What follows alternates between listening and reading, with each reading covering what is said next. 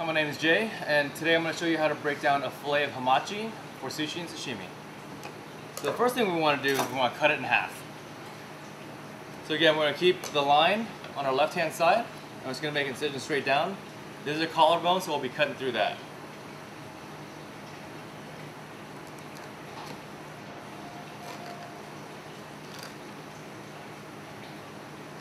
Break that skin real good, and right through that bone.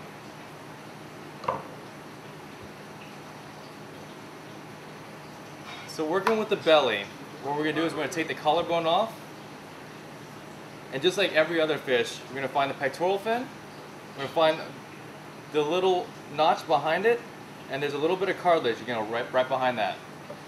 Take the point of your knife in, and follow it up and around. Again, you start there and come around, following the bone all the way around, and cutting the collarbone off. This is one caudal fin on the bottom. We're going to take that guy off too. Just cut it straight off.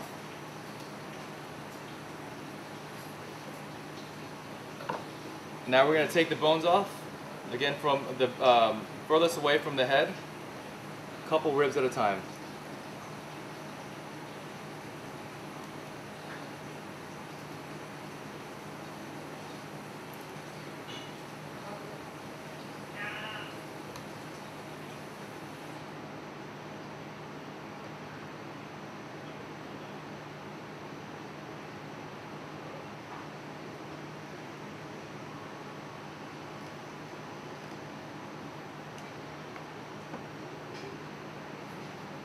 These last ribs I'm actually going to cut up this way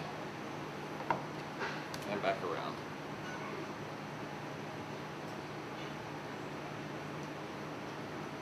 Okay.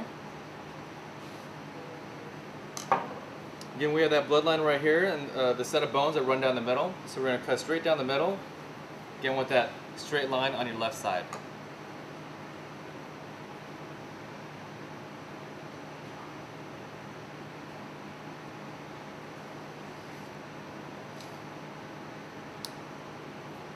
Side.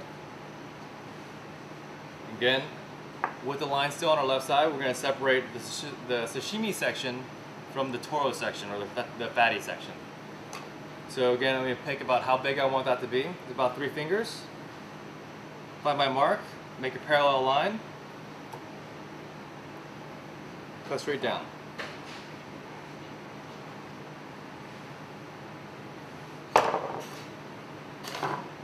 Now with this fatty section, there is a bone that right here that needs to come out before we do anything else.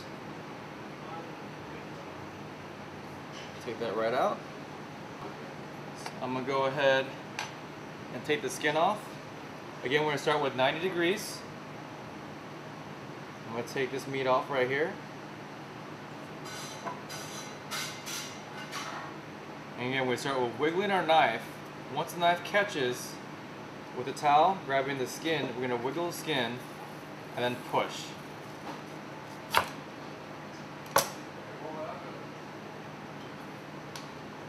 If you do it right, it should all be white.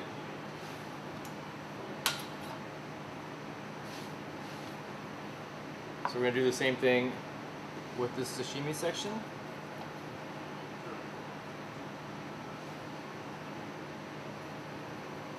Wiggle the knife, once it catches, wiggle the skin, and just push.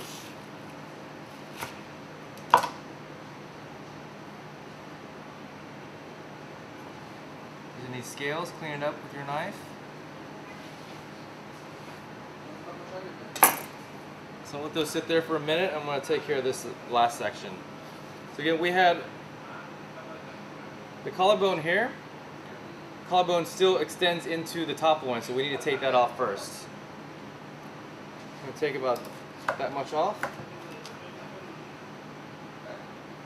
And save that for rolls. And again, we need to take some of the red meat off here. So the line on the left side, and we're just going to cut that off.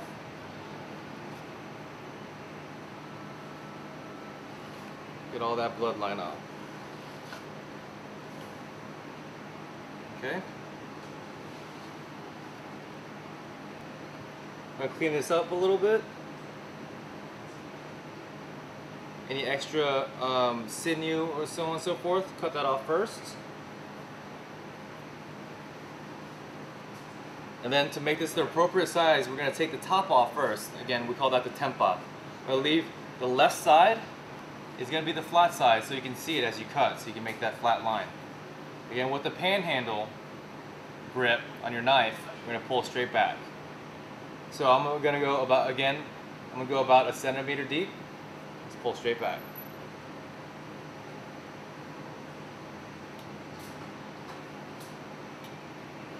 So we have our tempa piece. And then with this bottom loin, let's go ahead and take the skin off. Again, 90 degrees out.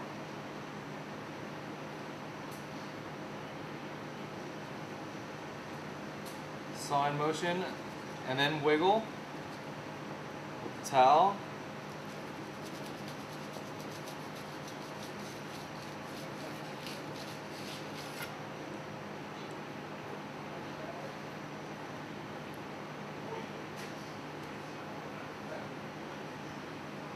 I'm going to clean up this side just a little bit. A little extra layer of fat on this back side that we need to take off.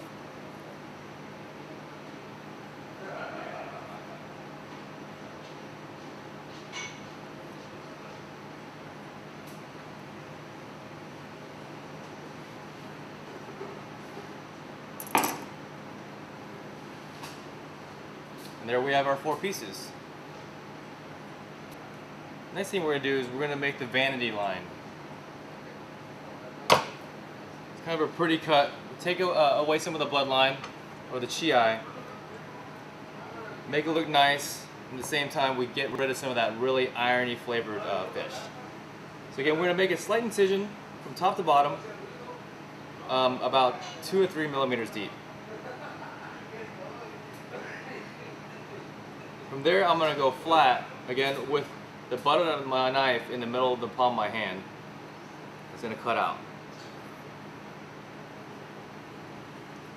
And you kind of keep on cutting until you see the pink flesh. There's more chi near the back of the fish than there is near the head.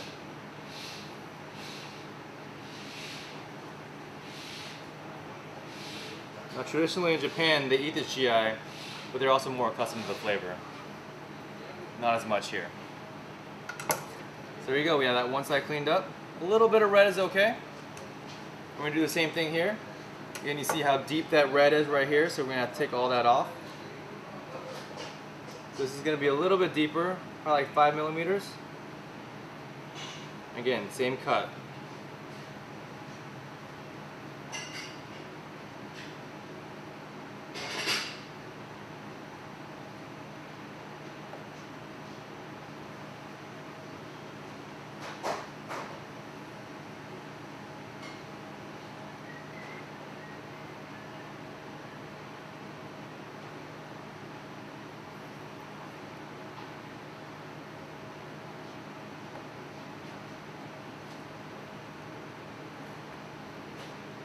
So there you have it. You have the top loin, you have the bottom loin, and these are both ready. This one will be used for sushi primarily, and this one will be used for sashimi primarily.